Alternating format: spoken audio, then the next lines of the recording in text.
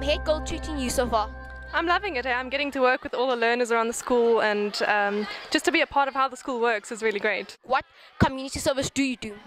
I'm a member of the East Rand Youth Orchestra, and we do quite a lot of community outreach. So we go to underprivileged schools and poorer communities who heard instruments or music, and we play for them, and just to see the joy on their faces to hear music and to learn about instruments is so great. What qualities does one need to be a leader?